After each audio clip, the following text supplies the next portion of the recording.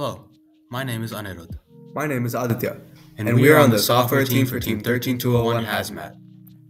In the robot game for this season, FTC Power Play, one of the components of the game is detecting an image on the signal cone and using that to determine where to park at the end of autonomous. FTC gives teams an already functioning detection model, but you can earn more points if you can detect the correct parking position using a sleeve design that your team created. Many teams use April tags to accomplish this. April tags is an open source library that makes detection very easy. However, we think that there is value to exploring FTC-ML. It gives you experience with real machine learning and is a very valuable learning experience. In this video, we are going to walk you through the process of using the FTC Machine Learning Toolchain.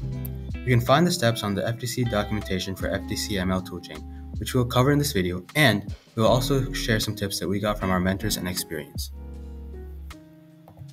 In order to get started with this tool, you first have to create the images you want to detect and collect data by taking videos of these images.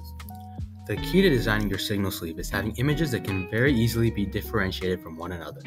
We designed the signal sleeve with our team mascots since they have different shapes. We then changed the color of our mascots to purple, green, and yellow to make sure their colors were easily distinguishable as well. In our experience, smoother edges tend to work better than sharp corners. Make sure there is a clear boundary between the image and the background. We recommend leaving the background white and having a black border around the image to maximize the contrast. A good rule of thumb is to see if you can tell which image is which with a quick glance. The easier it is for you, the easier it'll be to use for recognition. Using the same webcam that we use on the robot, we recorded a multitude of videos of our sleeve using different lighting setups, different backgrounds, different lateral positions, and taking videos with each of these variations for the 4 different starting positions on the field. We recommend recording in a moderate frame rate and low to medium quality. Use the camera application that comes on our laptop, and in the camera settings we set the video settings to 360p and 30 frames per second. Make sure to take plenty of videos. Once you've recorded all your videos, the first thing you want to do is upload all the videos that you want in your dataset. Then, wait for all the frames to be extracted to move on to the next step. Choose your video and click on the description to open the tracking page.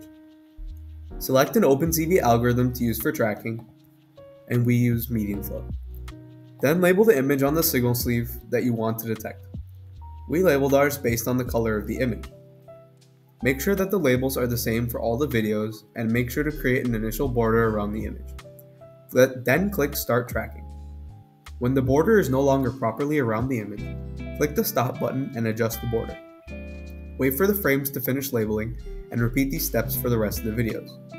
Once the algorithm finishes labeling the frames, go through the frames and ignore blurry ones as they will harm the quality of your model.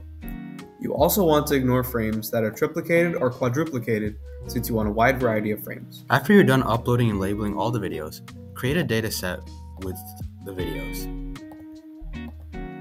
Set 80% of the frames for training and set aside 20% for evaluation. Then, select the dataset and click Start Training. We recommend that you select a number of steps so that you will make 100 epochs. The equation for calculating the steps is steps equals epochs times training frames divided by batch size. The batch size will be 32. After the training is complete and all the steps have been completed, go to the Models tab and click on the model name. Look through all the details of your training. Check if the steps required and completed are the same. If so, go to the Images tab and look through your outline of each frame.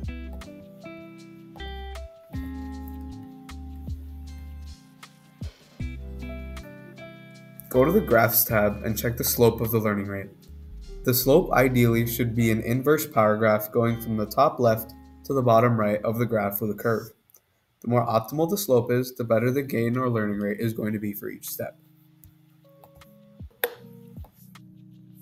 The FTC Wired software platform comes ready-made with a vision subsystem and a fully functioning autonomous mode. To use the model that you created with FTC-ML, follow these steps. The first step to using your model for detection is adding the T-Flight model to your Assets folder. To do so, start by left-clicking the Assets folder in your project view. Then in the pop-up menu, select Open In and open the folder in your File Explorer. Copy your model from your downloads into this folder.